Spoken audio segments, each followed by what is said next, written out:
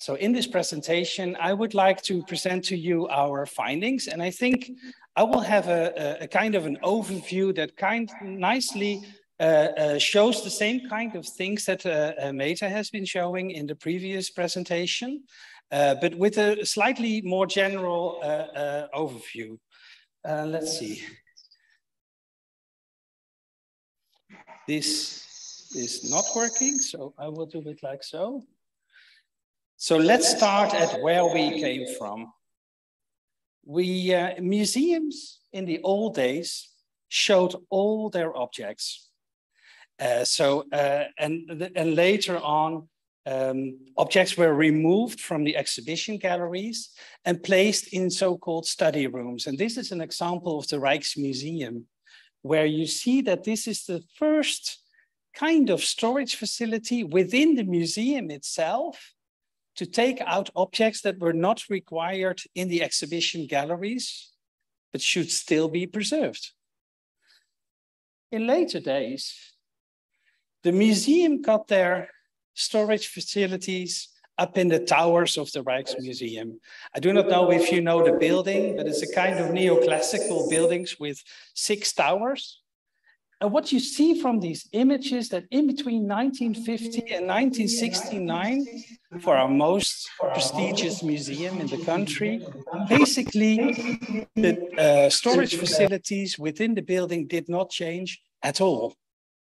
And it was in 1969 when the museum was closed for renovations. Collections needed to be removed and put into new storage facility. And that was a temporary storage facility. And because of that, a completely new building was being built, and that I will discuss later. So this is an overview of the buildings that we visited.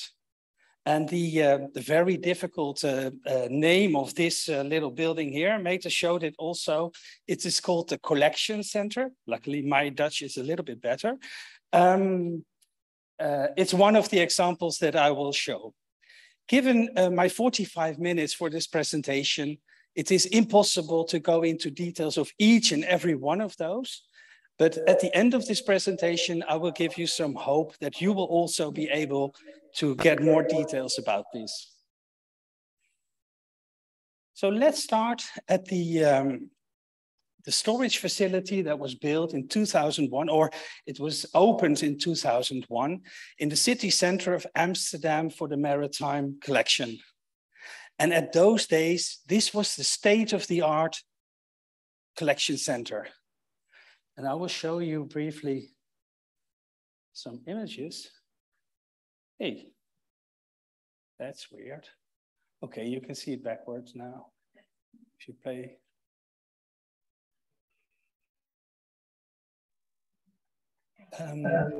The building was built as a box-in-box construction. You can see that here. On the left, we have the storage rooms, and this is the outer facade of concrete with a steel structure on the outside.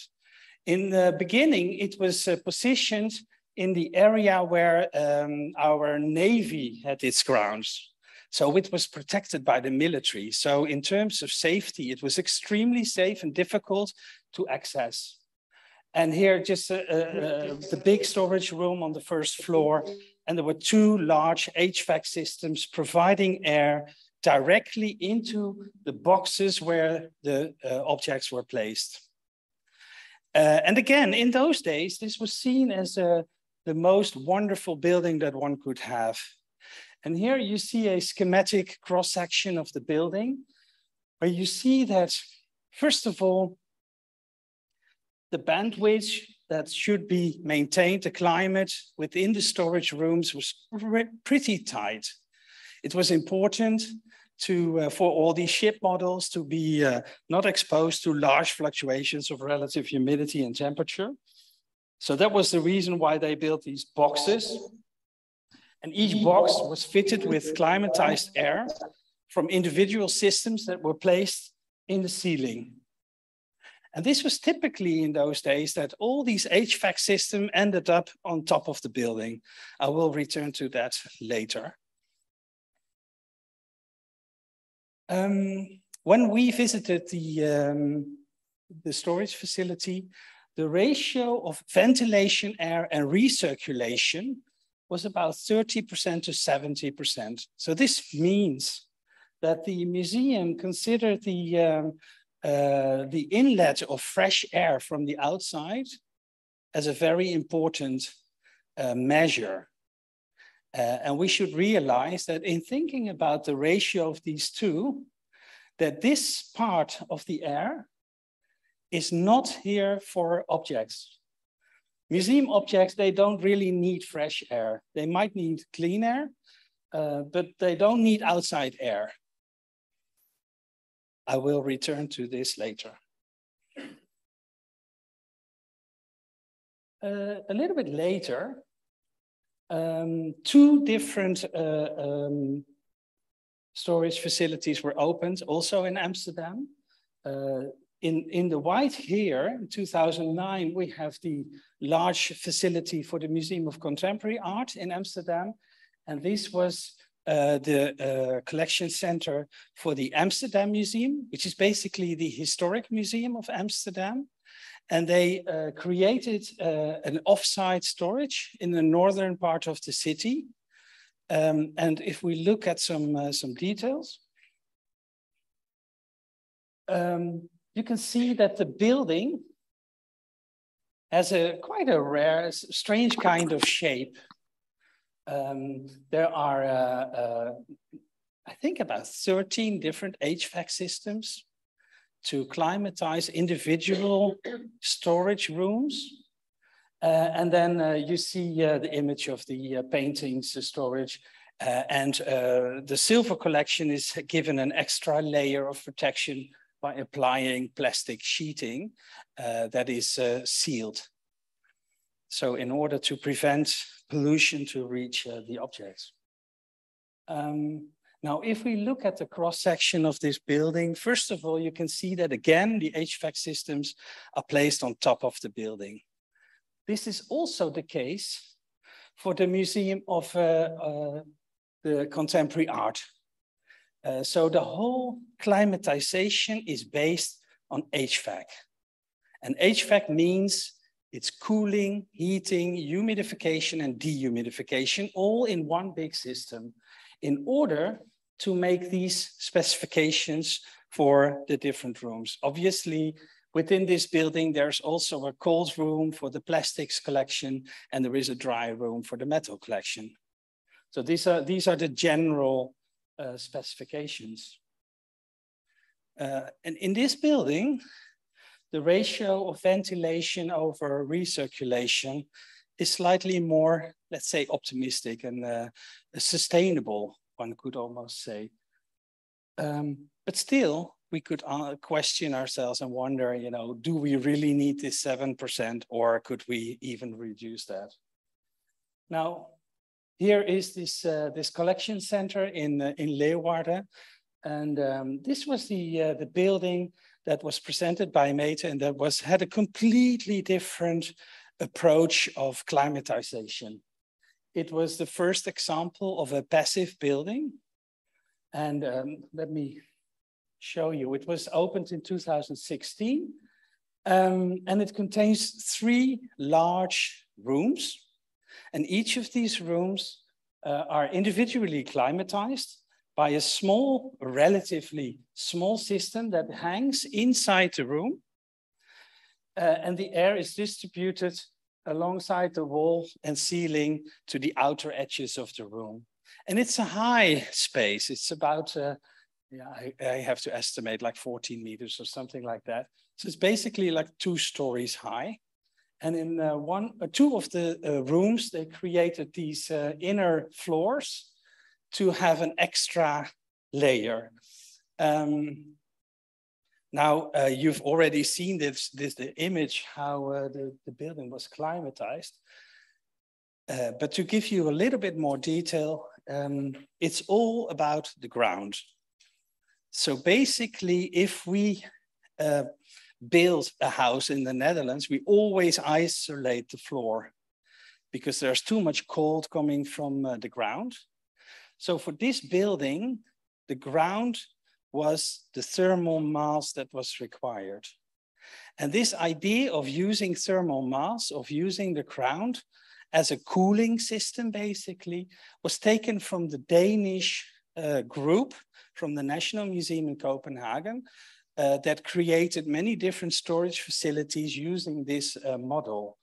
Now, so if you put a concrete building without any insulation on the ground floor, so there is direct contact between the inner volume through the concrete and the ground, you have a huge thermal mass, and thermal mass is slow. So whenever, you know, the outside climate changes and temperature between summer and winter change, you could find a way to use this thermal mass to have a more slowly seasonal adaptation of your climate inside. So what do? You insulate the whole building on the outside. So you create a huge layer of insulation.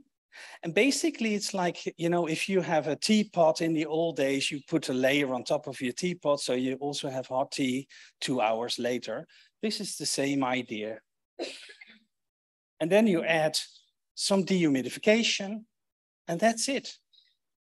There are no other requirements to stabilize the relative humidity indoors, because the temperature changes really slowly. And as a result of this very slow change of temperature, the relative humidity maintains quite stable.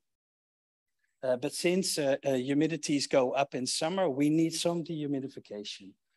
One aspect that I did not mention yet, that this is an extremely airtight building. So a lot of attention has been paid to all kinds of details on the outer facade of the concrete to seal all the seams between concrete blocks to really make it an airtight building. So there's a lot of detailing of the building facade. So annually, we reach about 11 degrees Celsius because of the Dutch climate. And of course, there are solar panels to provide the energy required for the dehumidification. So basically, this is the idea. Now, this idea was also used for other ideas on new storage facilities that are to be built, but the project stopped. And in that project, we carefully looked at the relation between this zone, the storage zone, and this is basically offices and project spaces like photography, etc., and quarantine and the loading docks. And we carefully reconsidered the insulation between these two, because we found with the insulation that was on the outer facade was not continued between the offices, that there was some extra insulation and sustainability to be gained. And this building runs on 100% recirculation. So there's no outdoor air coming in. And the reason for that is that it is a huge space. And of course, I said already, fresh air is needed for people. If a lot of people work in such spaces, the CO2 levels go up, people get a bit nauseous and don't feel comfortable. So we people require fresh air. But the idea is that basically when you enter a space so big, you take the fresh air with you when you enter. So the door procedures provide the fresh air. And those are always limited volumes, of course. So there's a relatively little disturbance of the inner air in such a building. Now let's talk about the two large projects that were delivered in 2020. This is called the Collection Center Netherlands. And this is a huge building. It's enormous. It's a shared facility of a shared storage facility for the Rijksmuseum collection, the open air museum collection, the royal collections, and the state collections, which is part of the institute where I work. So I do not know the numbers of floor area. Those details can be easily found if you are interested in those. I'll give you the reference later. But it's a huge building. It looks like this. So here you see an aerial view of the building. So here's one of the two loading docks. This is one loading dock. This is another loading dock. And basically the building is built of 3 different zones. So we have what we call a head. So it's basically the head. This is the neck. And this is the torso. And in the torso, this is where the storage spaces are situated. Here in the middle, in the neck area, that is where we work with collections. So there is a photography, conservation, treatment, project spaces, everything. And here in the offices, this is where security levels are slightly lower. There's more open access, but there's no collection there. So by differentiating these zones, you can control the climate, you can control safety. There's a lot of things you could do. For example, during evenings, there are large doors that are closed between these 2 spaces. There's no electricity within the big building, none whatsoever. There's no machinery in that building, so no trucks that are needed to lift stuff or some kind of hand tools that people need to work with collections. It's not allowed, so every night, everything is outside. And there's only collection in there, and there's a little bit of climatization, but I'll come to that later. So here are some impressions again, but you've seen many photos of storage rooms already, but it's kind of similar. You have big objects on the ground floor. You have smaller objects on the lower or on the higher floors. We have a huge elevator because obviously you always look at your biggest object that is supposed to be able to go upstairs, and that is determining the size of your elevator. So there are 2 elevators, a small one and a really big one. And then something to pay attention to, this is also implemented in the collection center that I showed earlier. Here you see that we have these sliding racks, but for 2 floors. So these cabinets, they are connected. Basically, if you rotate this one, this will also shift. And this creates an even more high density storage because there's no concrete slab here. So the reduction of cost, of building cost, is quite significant by creating spaces over 2 floors and then use the sliding racks over both spaces. So what does the climatization look like? Well, obviously there are solar panels on the roof. It's a big roof. It's huge. I don't know how many solar panels they have, but they have like 2,000 of them or something like that. Then, of course, they have not an insulated ground slab. So again, thermal mass is important. So the concrete is insulated from the outside. It's a huge package. I've been on the roof of the building and the insulation was this high. This is all the insulation on the roof. So it's a huge package of insulation. And the insulation itself was placed in such a way, it was this high, because they wanted to have a runoff of water. And since the building is really big, you need the height in the center to have that possibility. Here you see for the first time that the HVAC systems, or it's not HVAC, it's really small, are placed not in the attic, but they're placed on the side. And the floors between these systems are all grate floors. They're all open. So if there is some kind of leakage or issue here, it all drops down to the ground. This is really nice because in these other facilities like this one, maintenance personnel needed to go through the storage facility up into the attic to reach the HVAC system. Here, they basically do not enter the storage room at all. So here you can quite easily remove parts and deal with the systems. And then there's one other aspect that they created in this space, and that is what we call a core cooling of the concrete. It is a little bit like floor heating. So they inserted these hoses inside the concrete, and there's cold water running through the system. And the cold water just comes from the ground. And by doing so, you basically cool the concrete. And of course, if you cool concrete, this is a really slow process. So there is no sudden increase or decrease of temperature. And as a result of that, a huge or sudden increase or decrease of relative humidity. So this building, my colleague Wim Hube, who is the manager of this building, he refers to this as an ocean steamship, like a huge ship. And it has a little outer motor. You know, if you have a little boat, a fishing boat, you have such a little out motor. That's what this is. You have a huge building, but very limited possibilities to steer the climate in a direction. So the building should act as the shell to maintain or stabilize, especially the temperature and a little bit the humidity.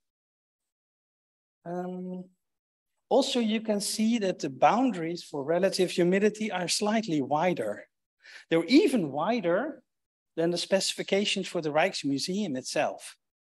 So at this moment, the Rijksmuseum is reconsidering their specifications because they have 3 different locations where objects are being placed. They have the big museum building in the city center. They have the building where I work that we share with the workshops of Rijksmuseum, which is typically 55 plus or minus 5%. And they have this building as a shared storage facility. And because in each of these locations, they had different specifications, they said, we need to revisit this subject and we will widen the specifications. And I sincerely hope that this will also result in a widening of our loaning requirements for objects nationally and internationally, but that is a very different subject. So for this building, there is some ventilated air. And this has to do with the fact that the people at the Rijksmuseum find it really important to be able to work long-term inside the storage rooms. Another aspect that came into play when we were considering the climate in this building was the friends of the museum. Because the museum has many friends that donate money, sometimes objects to the museum. They are an important stakeholder group. And these people, although they are wearing furs, they find fresh air very important. So there you see that sometimes decisions are not only based on object preservation or costs or sustainability ambitions. Sometimes they're just based on other types of needs, like the Friends of the Museum. And now, last but not least, we have the new storage facility of Boijmans van Beuningen. This is a building located in the city center of Rotterdam. It's an iconic building. I do not know if you've been to Rotterdam recently, but if you've been, you cannot miss it. It's a huge building. It's about 8 stories high. It's completely, the outer facade is completely covered by mirror glass. So if you are standing here, you can make a very nice photograph of yourself in the city of Rotterdam. In the mirror image, you can see the museum itself. This is the tower of the museum Boijmans van Beuningen. So it's only like 100 meters away. But still, you know, transport needs to be done with the best quality means, trucks. And you can buy tickets to visit this building, because the building has been built in such a way that if you buy a ticket, you get a white coat. You make you look like a doctor. It gives you a kind of special feeling that, oh, now I'm going to go somewhere. This is really special. And they do tours, I think like 6 times every hour. And they visit, every tour goes a different route. So if you're lucky, you get into the circular paintings storage room. If you're unlucky, you just get to see the metals or something like that. But the inner corridor where these people are standing, this is like 7 stories high. And this is like, what is it called? The Harry Potter castle, where you see all these stairs that go every direction. And it's really wonderfully designed for people to be able to see and enjoy the objects. And it's like the other example from you, Irene, where you said that you also have private collections in the building. And also here, private people can hire a space, which is not only a storage space, but there's also a little exhibition space. So they can actually build their own exhibition within the room. And there are about 7 of those sets of rooms, storage plus exhibition, within the building to facilitate these private collections or collectors. So let's have a look. The climatization of this building is really different. So it depends fully on climate control with machinery. Although they have solar panels and they have cold and hot water storage in the ground, they are considering a really strict climate. So basically for me, it's kind of stepping back in time. But they preserve modern collections and collections that we don't know so much about, like materials that like a 3D printed objects. We do not know so much about it. Modern design objects. But the climate system is based on 3 different air streams where we have that are mixed later to create some kind of an environment. Again, I will not go into much detail on that. Oh, I make the same mistake as I did earlier, but you can see I'm almost there. Okay. So here we have more ventilation because of the groups that are visiting the building. So how can we look at these buildings? Now we've seen all these buildings, they all function and they're all built in different times. We can look at access over energy or costs or whatever. And we can place all these buildings somewhere where we say, okay, we have the older buildings that consume a lot of energy and basically they are not very accessible, only to museum staff. And if you make a real appointment, then you can go, but that's there. If you take the new buildings like CCNL, it's a little bit more accessible. It uses much less energy. And then we have Boijmans on top. It's very accessible, but it also uses quite some energy. We can look at who provided the funds for these buildings. So we have municipal museums, or let's say small regional museums. They are being designed and built with very different funding than if we would compare them to provincial museums or even state museums. So if we compare buildings, we have to think a little bit about who paid for this and what are their ambitions also. And that explains also if you build something in the city center of Rotterdam, it is going to be an iconic building. But if you put it somewhere in the province, you can make anything you like because it doesn't need to look so good. So what kind of trends can we see? Well, first thing is thermal insulation. In the old days, the older buildings are all built in the way that basically the thermal mass is on the inside and the insulation, or on the outside and insulation is on the inside. Nowadays, we build with insulation on the outside.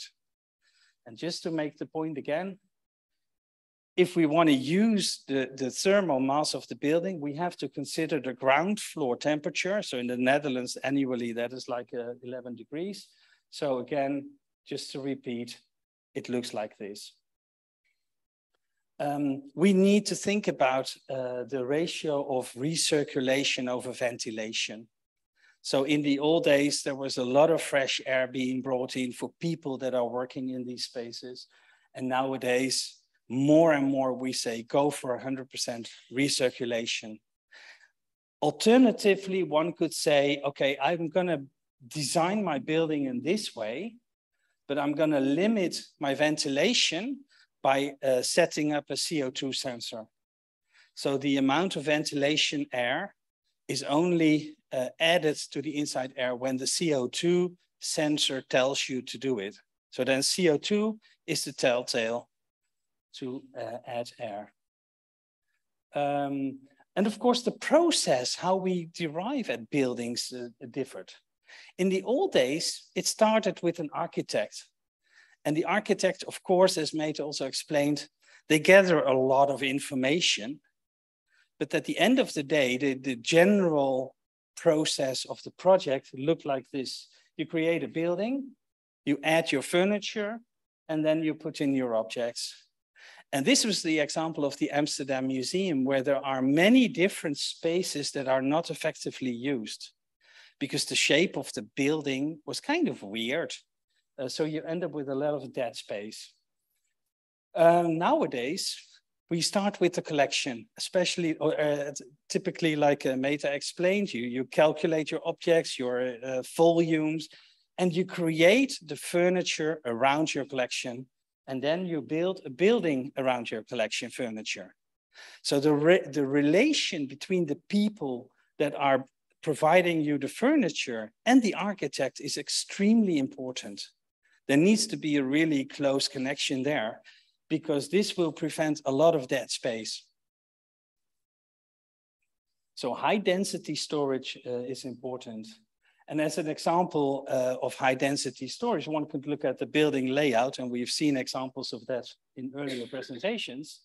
But here we have these, instead of having two spaces on top of each other separated by a concrete floor, we design a building without a concrete floor, and you add a crating floor, but you have these cabinets that go over 2 stories. You see it here in the CCNL again. So everything is reachable, but the costs of build is lower. Now, I told you that I cannot go into too much detail. So if you want to learn more about, what was the price of these buildings, or what does it cost per object, or what was the typical volume of these storage facilities, you can find all these details in this publication. I think it's a free access. It's a publication by ICOM. It's called Museum International. And basically we wrote a paper of our findings. It's like a management summary. It's a high density information, but it might be helpful. And because we really liked the publication, we decided to create a booklet. So we asked different collection managers to write a chapter on their storage facility. And at this moment, this book is being translated into English, and this will be available on our website, I think somewhere in 3 or 4 months' time at the most. So there will be more information available. Now to conclude my story, I think much of our thinking about the climate derives from the moment when collections were put inside quarries during the Second World War. And this is a photograph from the National Gallery in London, where they put their collections in the Manet Quarry in Wales to protect it from war activities. And it turned out that this was an extremely stable climate. So conservators that were used to treat cracking panels continuously were out of work within a few years. This thinking about the climate, this experience resulted in large HVAC systems in museums and in storage facilities. But nowadays, we try to step away from these systems and return to these quarries, where you see that the building is being designed in such a way to mimic these quarries. So you can see that there's a lot of insulation. You can even see here the lining of the ceiling of the seams between concrete panels. So there's a lot of detailing in the facade to create something that we already had like many decades ago. So I thank the organizers for inviting me to give this lecture, and I thank you for your attention.